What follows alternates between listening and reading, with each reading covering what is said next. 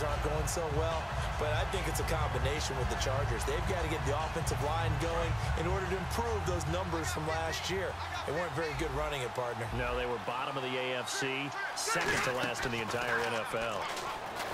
Throwing Rivers.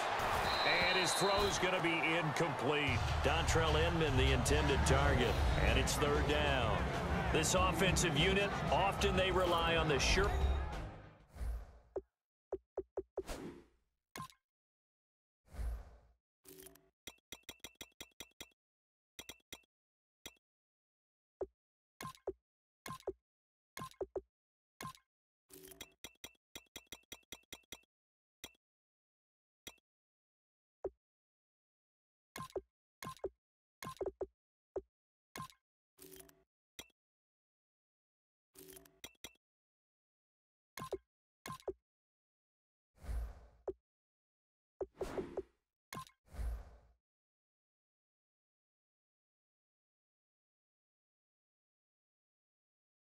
Handed Antonio Gates.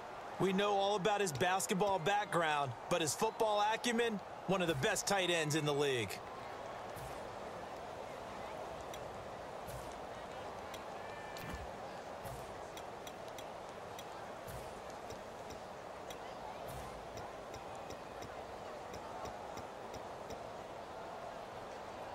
Little trouble thus far on their opening drive as they come up on a 3rd and 11.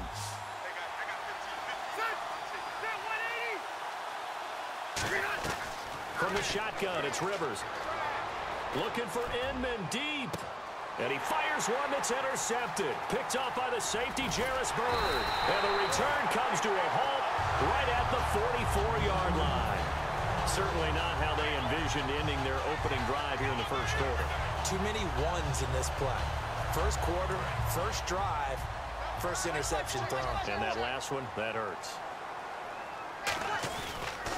They'll run for the first time with Mark Ingram. And he'll take this one up close to about the 45. 2 yards on the carry there. It'll be second down.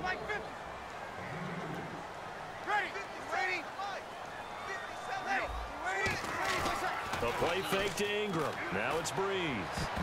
That's going to be knocked away and incomplete. He couldn't get the hook up there that time with Thomas. And it's third down. And we'll take a look quickly at the San Diego defense. Brandon Flowers is a veteran cornerback who often has his speed questioned, but never his playmaking ability.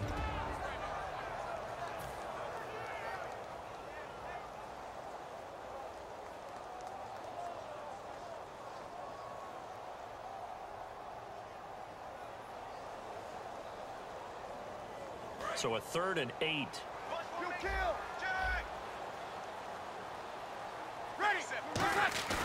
They fake the give. Here's Breeze. It's complete to Flainer. And he'll be taken down, but not before getting this inside the 30. There's so many things to watch for when you play defense. And reading your keys, you always hear about that, and having your eyes in the right place. Sometimes your eyes can fool you. How about that play action there? That sprang the big guy, didn't it? Able to dump it over the top to him. That's a good play by the guys on the defensive side of the ball. Held him to a gain of 2. And that changes the playbook a little bit now for the guy calling plays. 2nd and 8. Now he's got to probably think about going to the air instead of maybe staying with the ground game.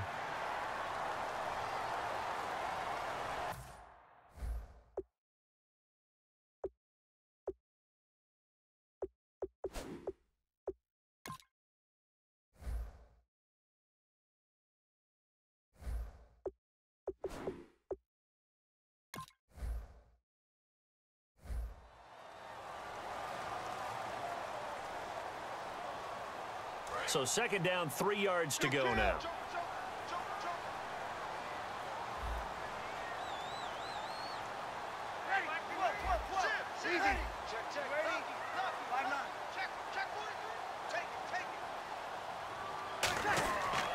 After the penalty, it's Ingram.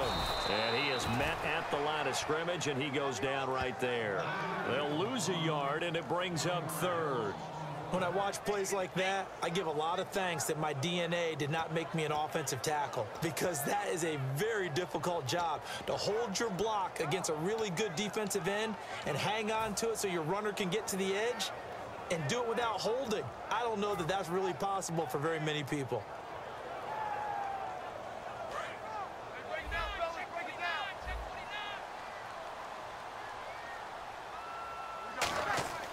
Bree's going to throw.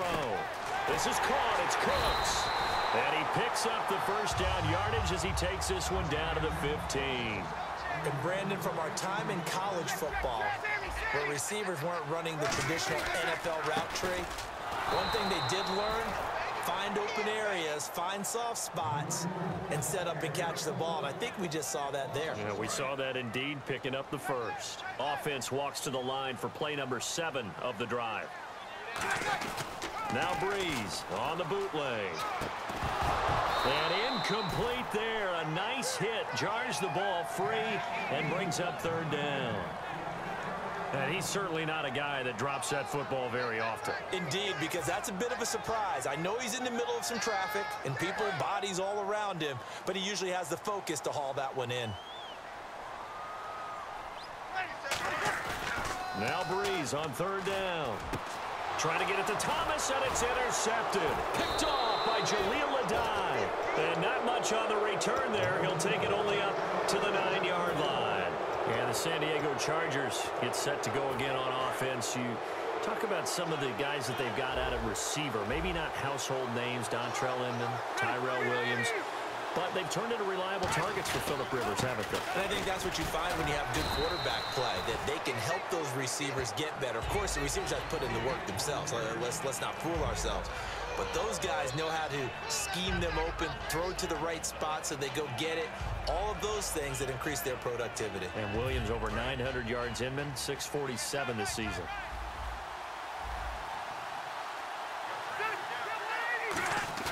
Second down, Rivers. Now a hit, and Rivers lost the football. And this is picked up by the Saints. And they've got it very deep in enemy territory. It's inside the 5 at the 3-yard line, first and goal. And New Orleans gets set to take over again on offense. So they're coming off 2 losses and 2 games where they really struggled on this side of the football. 13 points in Week 13, 11 this past week. And hit behind the line. He lost the football. It's loose. And the offense is able to pounce on it inside the 5-yard line. On plays like this, when the ball comes free, it's often unusual for the team that lost it to get it back. Because this is a quarterback. The ball gets away from him. Everyone else is trying to execute what they're supposed to do on offense. They're usually looking in the other direction, downfield, or have moved away from it. Trying to get it to Thomas, and it's intercepted. Picked off by Jaleel Adai. And a big turnover there as his guys will get the football back. And now San Diego getting set to go.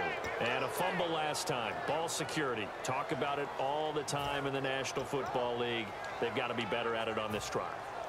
Don't you think that when every team gets together for the first time, I don't care if it's OTAs, mini camps, first day of camp in the regular season, ball security comes up about, what, the second sentence of the coach's address? And there's so many drills focus on that. All the time, and they do drills to make it even tougher to simulate game situations. Doesn't always work out, though. Give them 13 on the pickup there. And the Chargers are going to have a first down. Some think that teams really won't throw a slant route unless you have a receiver that has a lot of stature to him. But sometimes the little guys, they get... And he's going to go down. Back at his own 5-yard line, it's a sack. And plays like that really hurt play calling. They had a really nice gain on the previous play, but gave about half the yardage back on the sack. Excellent pressure up front. Nowhere to go with the football. Down he goes. They'll come out in the pistol. Here's Rivers, and he takes a shot on the release as this will be incomplete. It's a tried-and-true formula, and I don't think it'll change for as long as we play football. If someone's trying to throw the ball, and you can put pressure on them and make it tough, that's only going to help your defense. Yeah, he sensed being hurried. He got rid of it before taking the hit, but incomplete. New Orleans adding some depth to the secondary. They've got 6 DBs out there now for third. Hit as he throws there, incomplete. He was trying to hit Melvin Gordon there, and it's 4th down. Putting pressure on the guy throwing the football is always good, but when you can couple that with contact on him that leads to an incompletion, as we just saw there, that's winning football.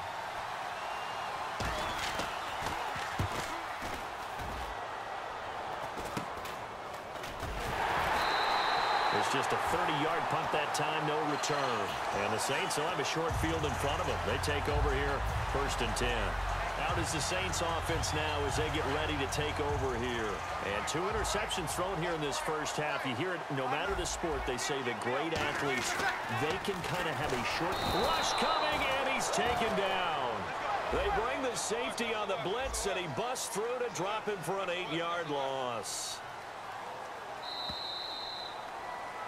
With Charles Davis, I'm Brandon Gaudin. It's Saints football to begin quarter number 2, but they face a 2nd and long to start things out.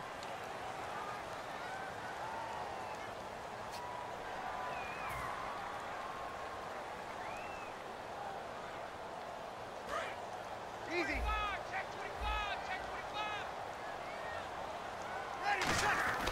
On 2nd down, here's Breeze. It's brought in here by Willie Snead. They get 16 out of that one, but they'll still need to convert on 3rd.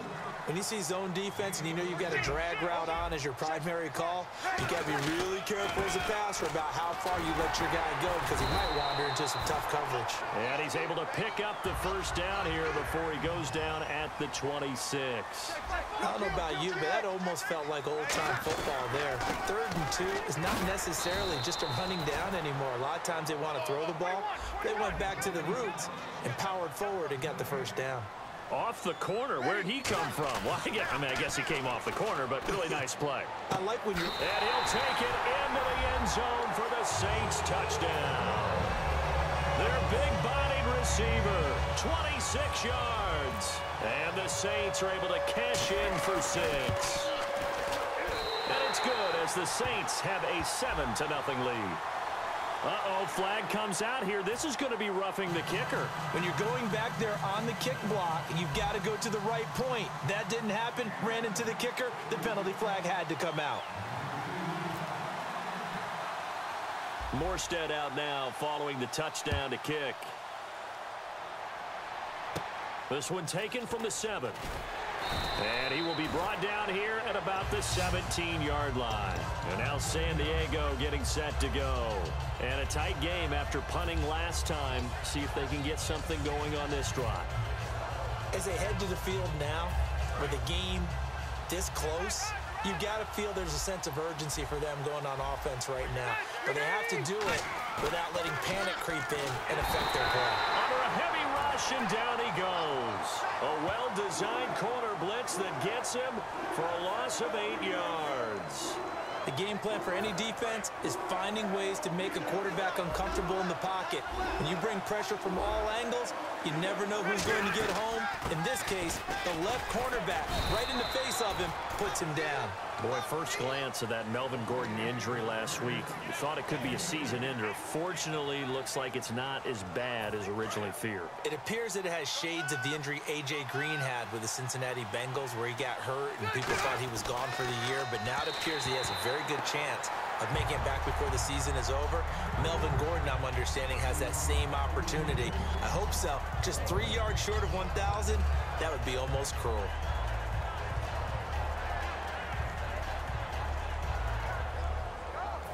Here's Drew Kaiser now as the drive goes backwards, so he's on to punt it away. And from their own end zone, it's a fake.